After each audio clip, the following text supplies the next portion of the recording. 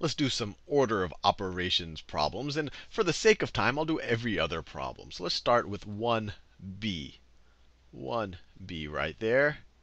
They have 2 plus 7 times 11 minus 12 divided by 3. So just remember, the top priority is always going to be your parentheses. So you have your parentheses. Let me write it this way. Your top priority is going to be your parentheses. After that, you're going to have your exponents. After that, you have multiplying and dividing. And after that, you have addition and subtraction. So let's remember that and tackle these order of operations problems. So priority, there's no parentheses here. There's no exponents here. So the priority is going to go to multiplication and division. So you could view this as being equivalent to, since we're going to do our multiplication before we do any addition or subtraction, and we're going to do our division before doing any addition or subtraction, problem 1b is exactly equivalent to this. The parentheses are just, I'm reinforcing the notion that I'm going to do my multiplication and division, before I do the addition and the subtraction. So 7 times 11 is 77. And then you have and then 12 divided by 3 is 4. And then the rest of the problem was 2 plus this thing, which is 77, minus this thing. And here, since everything is an addition or subtraction, let's just go left to right. Left to right, 2 plus 77 is 79 minus 4, which is equal to 75. So 1b is equal to 75. Let's do 1d. This is a nice hairy problem right there. So 1d, it says 2 times 3 plus 2 minus 1, closing two parentheses, all of that over 4 minus 6 plus 2 minus 3 minus 5. Let's see if we can simplify this a little bit. As we said, parentheses take our priority. So let's do the parentheses first. 2 minus 1. 2 minus 1 is just 1. 3 minus 5, that is minus 2, or negative 2, I should say. 6 plus 2 is 8. Now let's keep looking at the parentheses or see where we can simplify things. We have this parentheses right here. So 3 plus this 1 is now going to be equal to 4. Actually, let me rewrite it. So we have 2 times this whole expression, 3 plus 1. So it's 2 times 4. That right there is 4. All of that over 4 minus 8, that's negative 4. Right? This right here is negative 4. And then minus this negative 2. Minus negative 2. 2 times 4 is 8. So this whole thing simplifies to, well, and a minus of a negative, that's just the plus of the plus. The negatives cancel out. So this whole thing simplifies to 8 divided by negative 4 is negative 2 plus 2. Plus 2. So it equals 0. So this big hairy thing simplified to 0. Now let's do 2b. 2b. Let me clear some space here. 2b, I'll leave the order of operations stuff there. Let me clear that. And let me clear this. All right. 2b. 2b. Evaluate the following expressions involving variables. Fair enough. So they wrote 2y squared. And they're saying that x is equal to 1, which is irrelevant because there is no x here. And y is equal to 5. So if y is equal to 5, this thing becomes the same thing as 2 times 5 squared. 2 times 5 squared. And notice, I put parentheses there. I could have written this as, this is the same thing as 2 times 5 squared. And if you look at the order of operations, exponents take priority over multiplication. That's why in my head, I just automatically put those parentheses. We're going to do the exponent first. So this is 25. So you get 2 times 25 is equal to 50. And so that is 2b. This is equal to, use a darker color. That is equal to 50. Let's do 2D. 2D. All right, they're giving us y squared minus x, whole thing squared.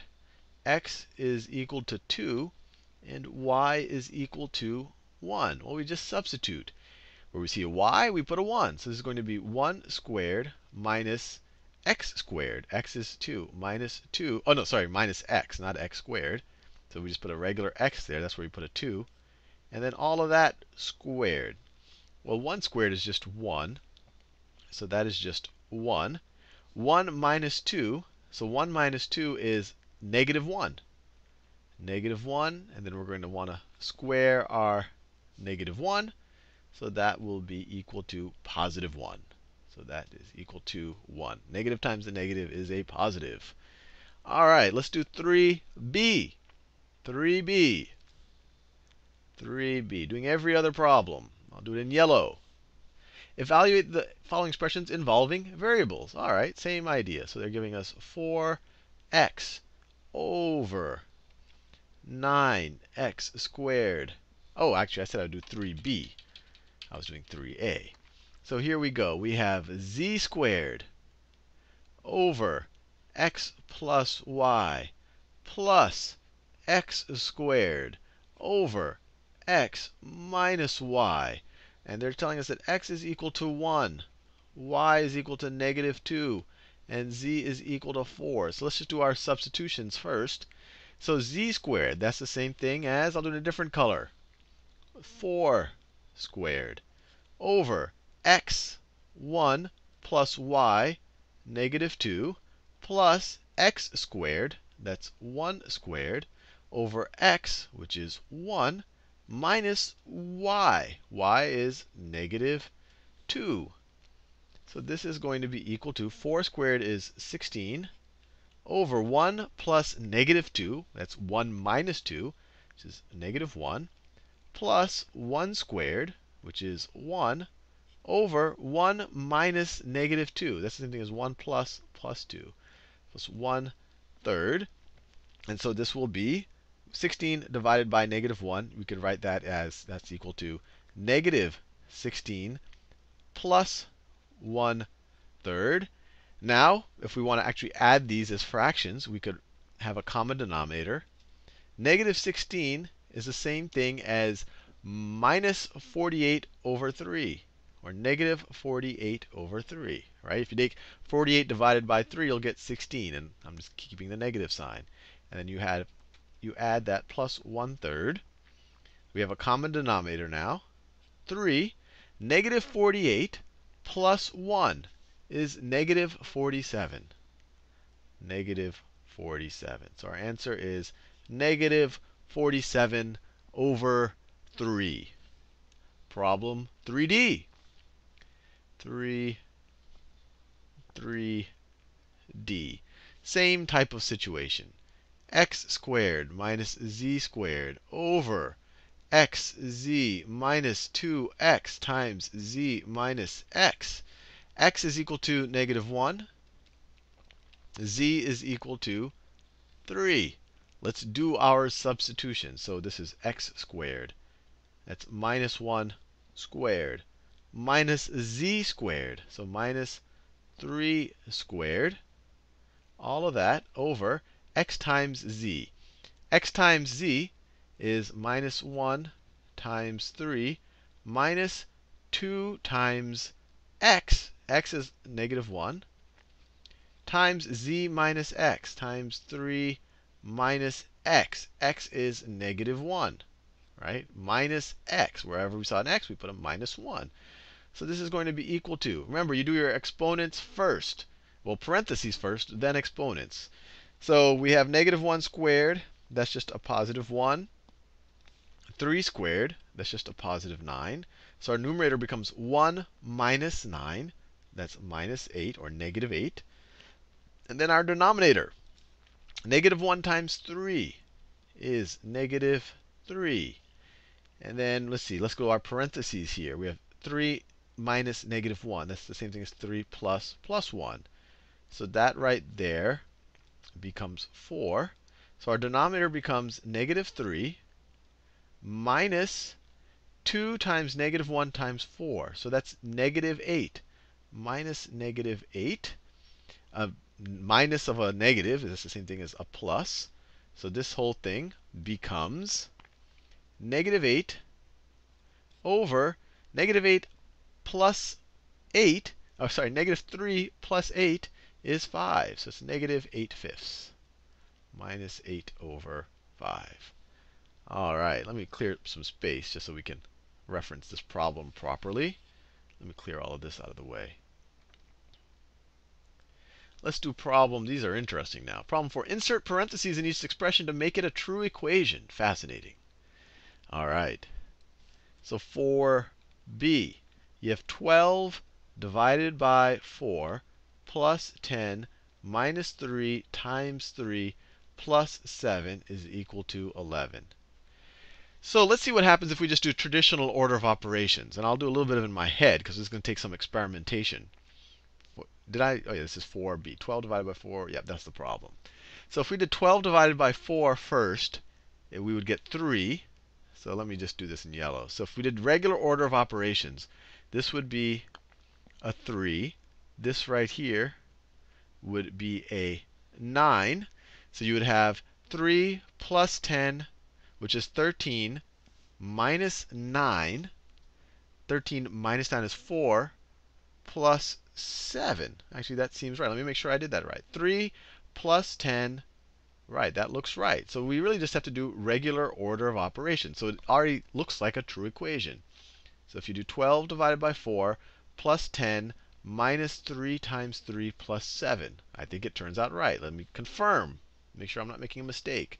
12 divided by 4 is 3 plus 10 minus 3 times 3 is 9 plus 7. This is equal to 13 minus 9, which is equal to, so all of this is equal to 13 minus 9 is equal to 4, plus 7 is indeed equal to 11. So that one wasn't too bad. You actually wouldn't have to put any parentheses to make this a true expression. You would just have to follow the order of operations. But throwing those parentheses there makes it a little bit easier to read. Let's try 4D. 4D. 12 minus 8 minus 4 times 5 is equal to minus 8. So first, let's just see what happens if we did traditional order of operations. If we did traditional order of operations, we would do this 4 times 5 first, which would give us 20 over there. And then we would have 12 minus 8. 12 minus 8 is 4. And then we would do 4 minus 20. No, that's not right. That would give us negative 16. So that's not going to be right. So we can't just do traditional order of operations. Sorry, this is a minus 8 right there. So let's see how we can experiment with this. What if we put, let's try out a couple of situations. What if we did 12 minus 8 minus 4, and then multiply that times 5? Let's see what this gives us. I'm just experimenting with parentheses. So if you do 8 minus 4, that right there would be 8 minus 4 is 4. And then 4 times 5 would be 20. And then 12 minus 20, yeah, that works. So let me confirm that. So I'm saying I'm going to put parentheses right there and right there. And let's work it out. You would get 8 minus 4 is 4. So this whole thing would simplify to 12 minus 4 times 5. And you just do order of operations. You do multiplication first. So that is just 20. And if I wanted to make it very clear, I could actually write it like this. I could actually put another round of parentheses right like that. But order of operations would tell us to do it anyway. So it becomes 12 minus 20, which is indeed minus 8, or negative 8.